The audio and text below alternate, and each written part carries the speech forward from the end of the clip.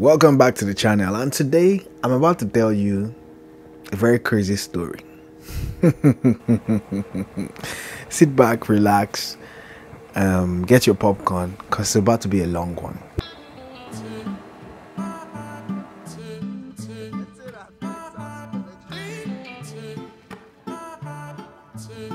You see, in this life, I've made a number of silly decisions, a number of stupid decisions in my life. But I'll tell you for a fact that this particular one is top 3 stupidest decision that I've ever made in my life. So recently, I went back home to Nigeria and I decided to take a West Africa trip. I started off from Nigeria, went to Benin Republic, to Togo, to Ghana.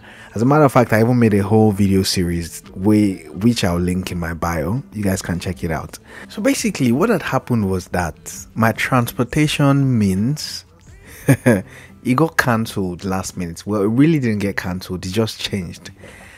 I decided that I wanted to do like an adventurous trip across West Africa where I go by boat, then I go by cars, and I just do something very, very fun. And the first leg was us taking the boat from Marina in Lagos to Porto Novo in Benin Republic. In my mind, prior to this, my assumption and understanding was that we're going to go through a boat that looks like this. But tell me why we ended up going through a boat that looks like this, and this trip would take us over 3 hours. 3 hours of danger.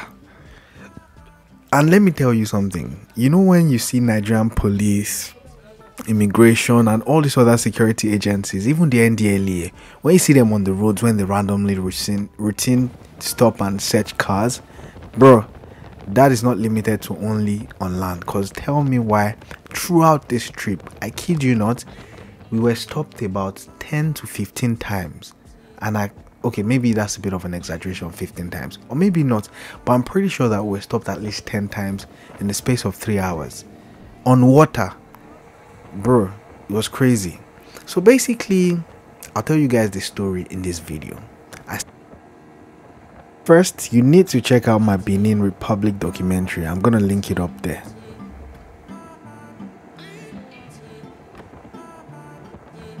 On a Monday morning in Lagos, Nigeria, Chisom and I had planned prior that we're going on this trip, and so we packed our bags.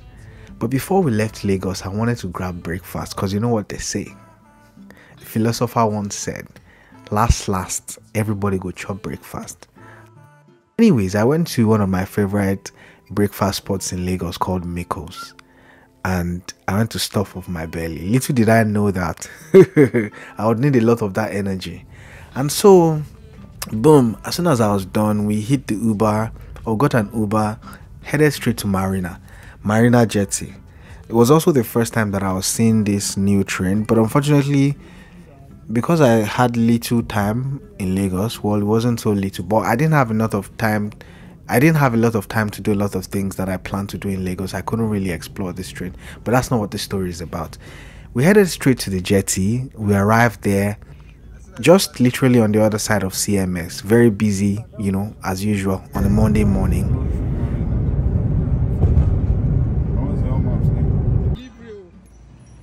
Dragged in our boxes and we entered there.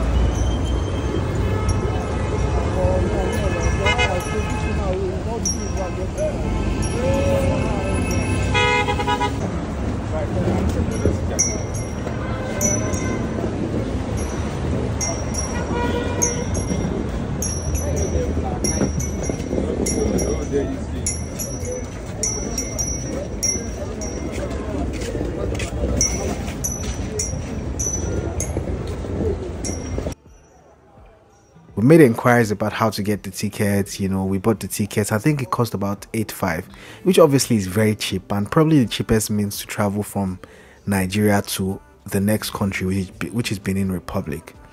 But little did I know that this is the price that we were about to pay.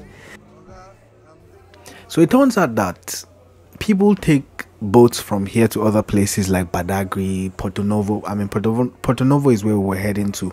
That's in Benin Republic. And there's a place called Liverpool. I thought Liverpool was in the UK, But it turns out that there's a Liverpool, maybe in Nigeria or some other place. But yeah, they take boats to those places. When you pay, you sit down, and then you have to wait for the boat to get filled up.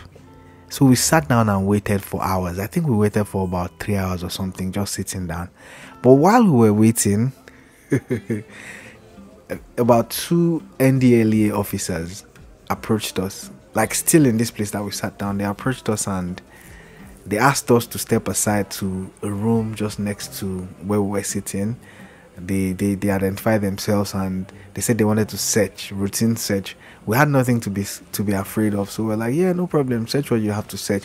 But it was very weird that randomly you guys just, routinely picked on the guys that had locks. What are you looking forward to? Being out of this country. From there, go wrong way and yeah? What did you say?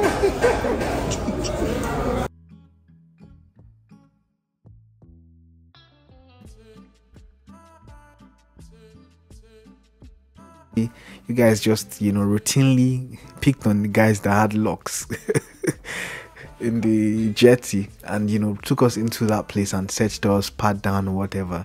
Yeah, that one passed, no wahala. Finally, it was about time to get on the boat. As soon as we got to the dock, I don't know if you can call this a dock, but I assume it's also called a dock. But as soon as we got to the dock, I realized that this thing is very dangerous. So the wrong slip down this thing, you're going to end inside that water. Me, I can't swim. And then I'm about to go on a boat this is not even cross country, it's cross continent boat trip to the next country for 3 hours. But at least they gave all of us life jackets. It was very dangerous. You can see this child here literally fell down, like she could have fallen into the water. It's crazy. Her slippers has fallen. Sorry.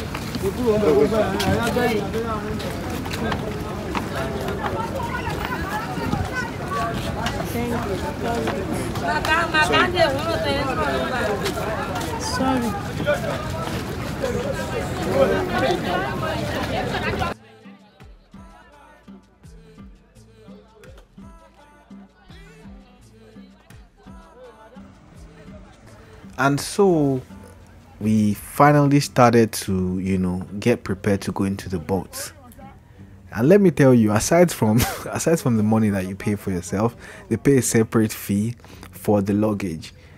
Now, those boats carry up to 20 people together with the luggage. So now imagine 20 people that are traveling from Nigeria to the next country, which is Benin. Some were going to Badagry, but most people were going to Benin Republic. Now, each and every one of us had a bag, and so this boat will carry 20 people, 18 passengers, the driver and his conductor. And the conductor on this boat was very rude. God, it was absolutely rude. Yeah, so we packed all of our bags and then we got into it. I knew that we were set up for an adventure. God, I was scared though. I'm not going to lie. It wasn't even fair. It wasn't like terrified fear at the beginning. It was more of like unease, which is obviously expected because like, what am I doing? Why am I even taking this boat? But I'm not going to lie, it looked fun. And in hindsight, it was a fun experience, but this was a very dangerous one. People shouldn't do this. If you can, avoid it.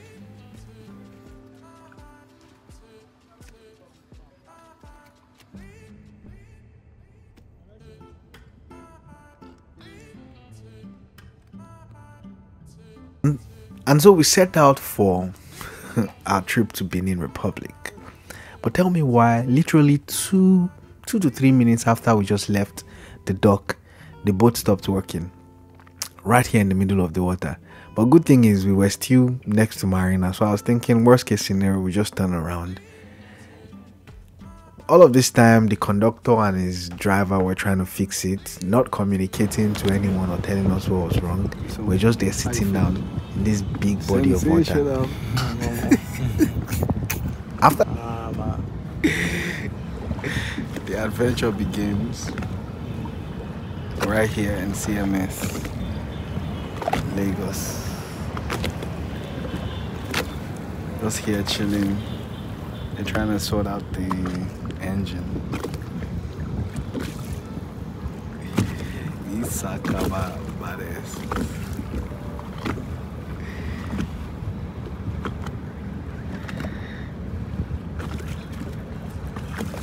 It's actually they relax.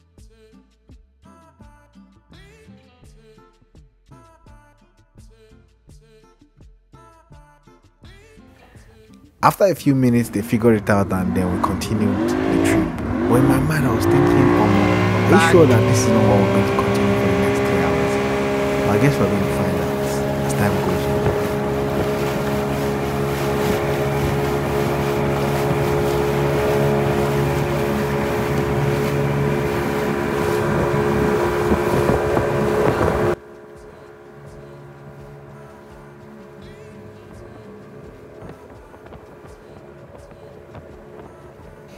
At this point, my back was killing me already because the seats were so uncomfortable. It was literally hardwood we were sitting on. Then the water is splashing into your face. My shirt was getting soaked every other minute. Then you get dry, then get soaked again, then get dry, then get soaked again. So what happened is that because of the size of the boat, right, and because of how many people are on the boat, anytime this guy stopped, the boat would kind of sink into the water. But then for him to then start again, he needed a lot of momentum. So because he's then, riding fast, the wind is blowing the water and the water is blowing all over our body. And then probably would have to ride for about maybe 1 or 2 minutes for the boat to get proper momentum and for it to sit on water properly.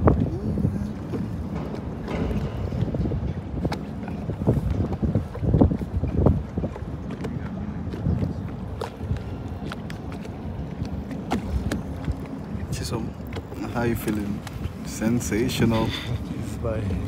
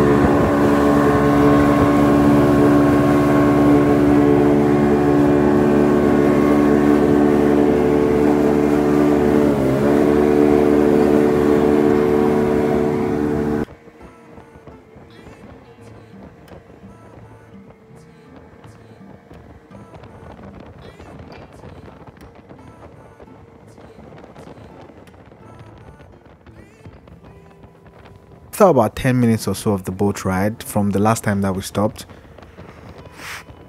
we approached Tinkan Island. For those who don't know, Tinkan Island is the popular ship dock or wharf where most of Nigerian imported goods come through. So if you're buying a car from America, Australia, Canada, wherever it is you're buying anything from, it goes through Tinkan Island. Is it Tinkan? Anyways, you guys get the vibe.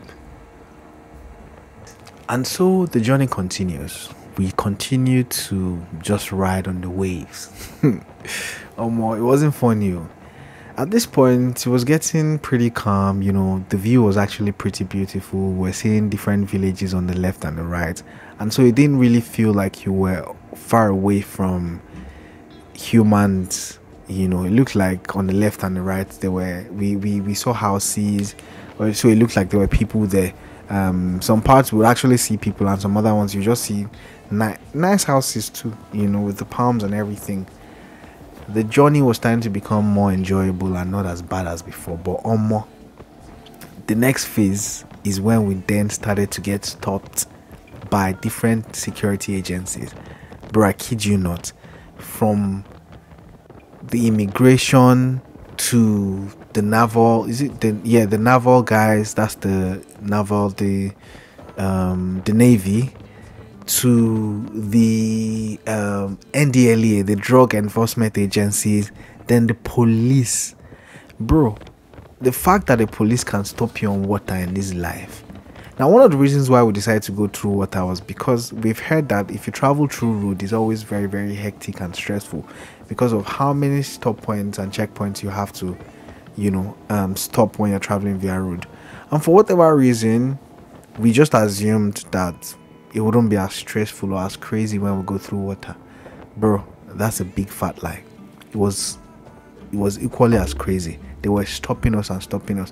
Unfortunately, I couldn't film, but one of the strangest experiences was at some points we all had to raise up our hands like prisoner of wars. I kid you not. Like, you have to raise up your hand when they see the NDLE or one of those agencies, basically. Now, another thing that kept happening within this trip was that at every point, and I kid you not, this is no lie, if we stopped at 10 points, like the 10 security, let's assume that we stopped at 10 different security agencies, at least 8 of them were asking our driver, they were asking our boat drivers to add additional people to the boat and essentially overloading the boat. Like, at some point the guy had to tell off one of them that, listen, don't do that, we are not going to carry any other person because you're overloading us. Because more than just even carrying them, some of them were even then coming in with extra load. Anyways, I was trying to adapt. I saw my friend Chisom was reading a book, so I asked him to give me one.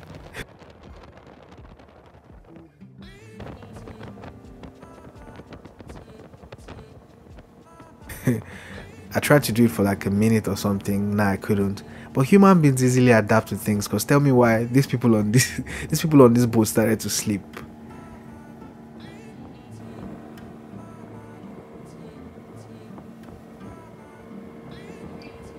They were getting so comfortable and sleeping.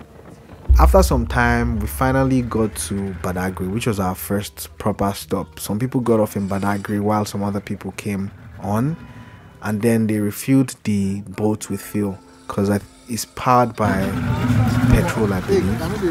Either petrol or diesel, I'm not too sure, but essentially it's powered by one of these fuels. No, I don't really actually do it. I just. I feel like I'm over this trip already. So if you want to come down in Badagry, right, so I think I'm going to Badagry. This car go back. This car go back home. But it's go back home. Yes. Increase. Actually, if you go now, finish. Yeah, but the thing is, apparently that one safe no even like it's stressful. You still pass like many checkpoints in Nigeria. So just hold tight, my man, hold tight. Don't give up. Eh?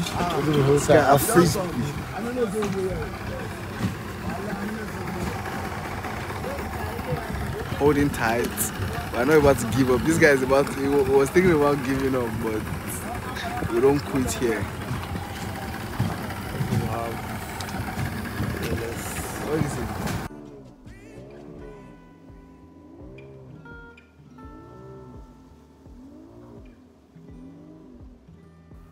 So finally, we started to approach Porto Novo. Now, Porto Novo is where we come off from, right? So we'll come off at Porto Novo when you get to Benin Republic.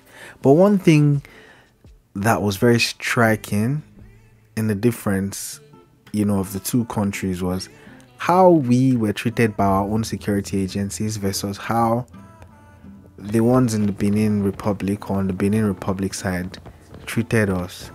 It was the energy, our own guys, they just seemed very hostile, not very nice.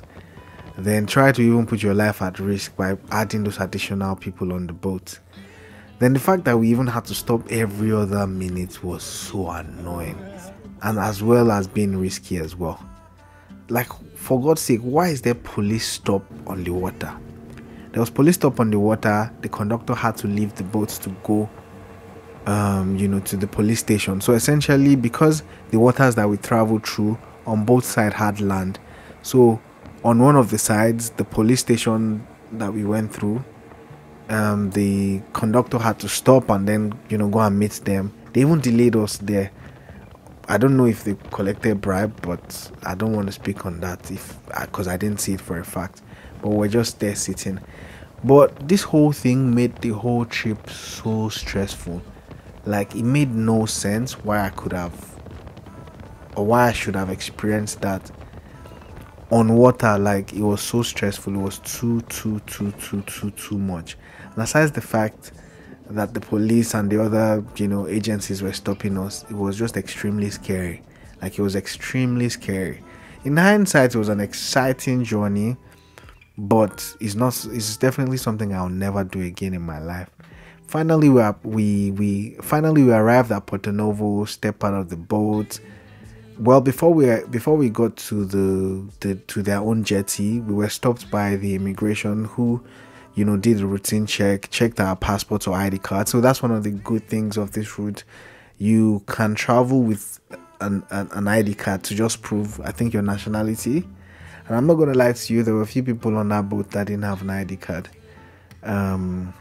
But then again, within West Africa, ease of traveling, like, because of the passport that we have, allows us, like, we have that ease of traveling. But yeah, I just thought to share with you guys my experience.